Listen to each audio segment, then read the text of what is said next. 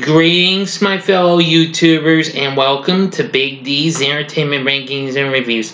I decided to scrape that little piece of paper I showed with my logo and what have you, since I didn't get much comments on it, so I'm just going to go back to the way it was.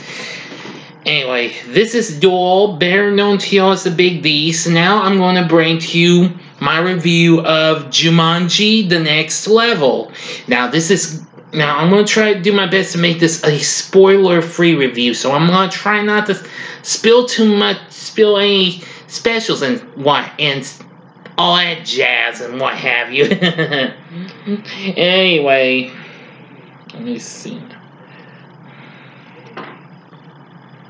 Yes, and the film was directed by Jake Kasdan, who, of course, directed the last movie. And, of course, this is the follow to both Jumanji and Jumanji Welcome to the Jungle, but it's the third installment overall in the Jumanji franchise. Now, of course, we got most of the cast is actually back in this. We have Dwayne Johnson as Dr. Smolder Bravestone, Jack Black as Professor Sheldon Shelley Oberon, Kevin Hart as Franklin Mouse Finbar, and Karen Gillan as Ruby Roundhouse. Plus, Nick Jonas is back as Jefferson C. playing McDonough. And let me see now. And Reese Darby's back as Nigel Billingsley, the non-player character in the game of Jumanji. Now, of course, we do have the same people who played the game. Of course, we once again have Alex Wolff as Spencer, Morgan Turner as Martha, Sedarius Blaine as Fridge. Let's see. And Madison Iceman as Bethany. Now, also in the movie is Danny DeVito as Spencer's cranky but well-meaning grandfather, Eddie, and Danny Glover as Milo Walker, Eddie's estranged friend. But I'm going to try not to bring up too much of the details on this and what have you, because that would possibly factually mean I'm spoiling this for you. So I'm going to try not to give too much of the whole story to you. So I'm not going to spoil everything. But like I said, I'm going to try to keep this a little spoiler-free. Now, a year after the events of the last movie, well, our four friends, Spencer, Martha, Fridge, and Bethany, have gone their separate ways, but make plans to meet up in their old hometown of Brantford. However, Spencer is being apprehensive about meeting up with everyone, especially Martha, who he put his relationship on hold or something like that, but I don't want to try and bring up too much of that one, because that's kind of going to be in a way spoiling.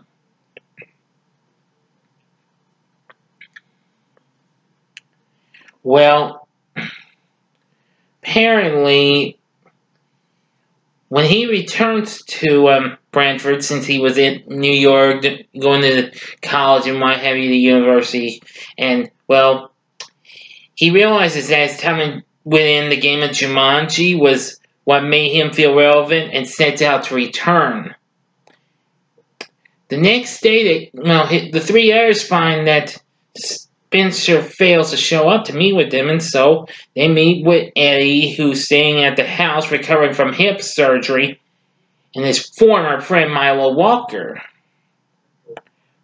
Suddenly, they hear the drumming of Jumanji, and apparently they head to the basement and they discover Spencer deliberately kept the broken pieces.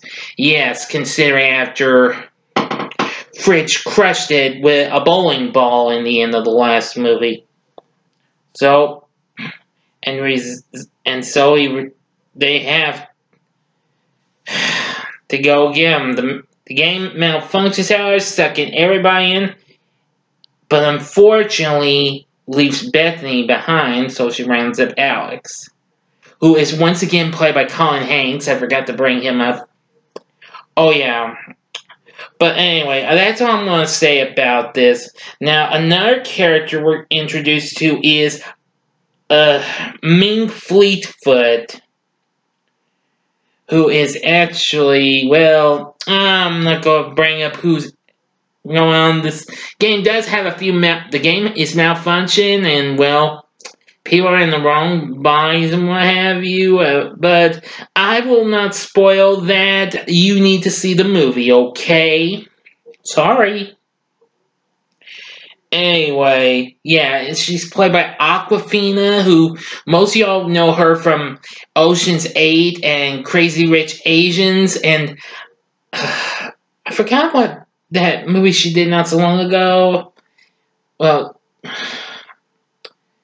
that A24 Films did with her. I forgot what it was called, though. I know it had something to do with her and some of her family members and grandmother or something. Oh, well. And, of course, I heard she's got a show coming up on Comedy Central next year. But anyway, that's really cool. Now, once Jumanji's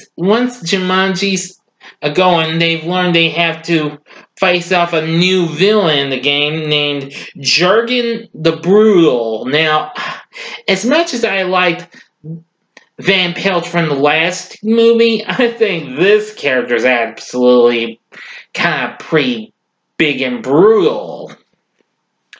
Yeah.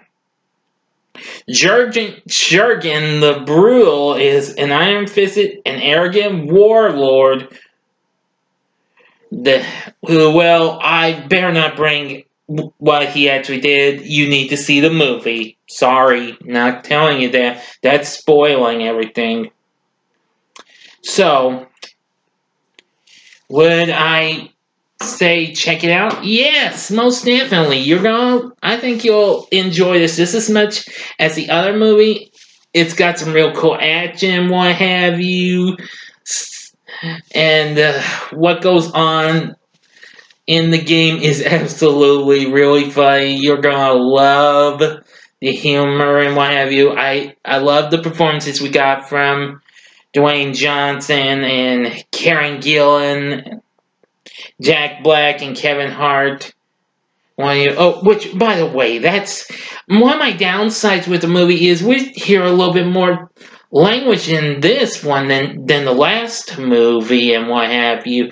So that's kind of one of my few negatives with the movie, because we didn't hear too much of that language in the previous movie.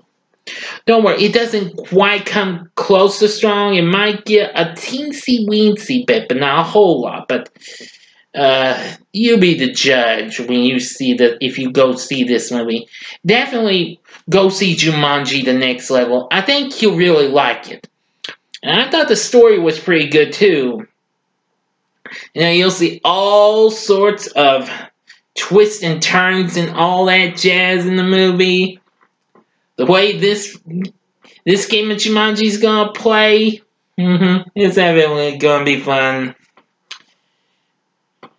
Now, of course, even though I've seen it's gotten mixed to positive reviews from critics, which that's factually good enough and what have you, so. Let me see now. Yeah. So anyway, I think this will be a good movie. I don't know if it'll do as well at the box office, match up to the strong success of Jumanji: Welcome to the Jungle, but I wish it the best of luck in what it's going to do, okay? Trust me.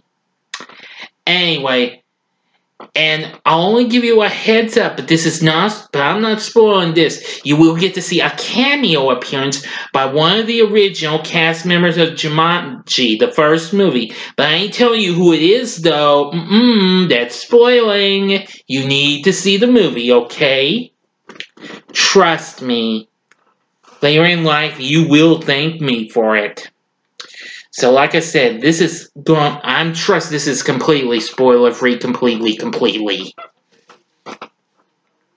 So anyway, tell me what you thought about Jumanji: The Next Level in the comments section. Did you like it or did you not like it? Tell me what you thought about it in the comment section, and like this video as well if you can, and support my channel by subscribing to it, and be a part of the Big D Nation. Thank you very much for watching this. Now, if you liked what you saw, you can click the video up there to see my review of Jumanji: Welcome to the Jungle, or you can see my reviews of the last couple movies I went and saw at the theater. Up in this corner, you'll see my spoiler-free review of Frozen 2, and in this corner, you can see my quickie review of Knives Out, which was the last movie I saw. And in this corner, you can click on that to come to my channel and check out more of my cool vids. Thank you again for watching. Until next time, I'm the Big D saying, see ya.